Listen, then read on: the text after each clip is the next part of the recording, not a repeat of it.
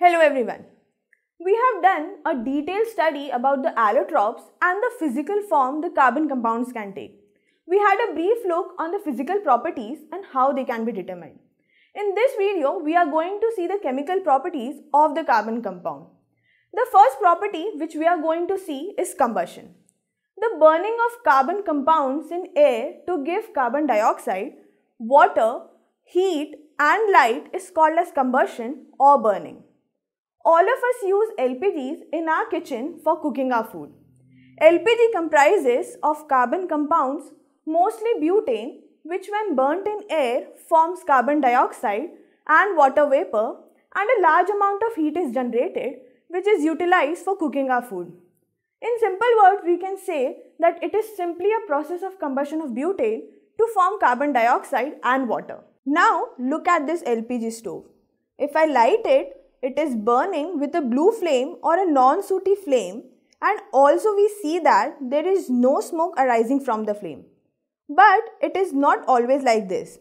Sometimes when I light the stove, the burner burns with a yellow flame or a sooty flame, and at these times the cooking utensils also become black due to the soot deposition from the black smoke released. In the case of a burning candle, if you observe closely, it also burns with a yellow flame and it also releases a black smoke.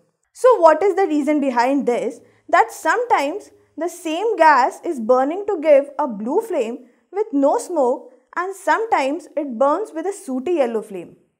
The reason lies in the complete combustion and incomplete combustion of the carbon compounds. The complete combustion means that the carbon compound burns completely to form carbon dioxide and water. So, if we have a look for the saturated hydrocarbons like butane in LPG, these are oxidized by the oxygen present in the air to form carbon dioxide and water, and hence it burns with a blue non-sooty flame. But when the inlet of air is covered, there is an insufficient supply of air and hence an incomplete combustion of the hydrocarbons takes place. Therefore, it burns with a yellow sooty flame. I had covered this inlet of air with the help of kneaded dough to stop the supply of air. Now I will remove this covering. Once the covering is properly removed, we can see that the previous yellow flame has converted to a blue flame due to complete combustion. In the case of LPG, we have saturated hydrocarbons in which the percentage of carbon is comparatively less than the percentage of carbon present in the unsaturated hydrocarbons like alkenes or alkynes. So in case of alkenes and alkynes, the oxygen present in the air is not sufficient to do the complete oxidation of them to form carbon dioxide and water, so they always give a yellow sooty flame as in the case of burning candle.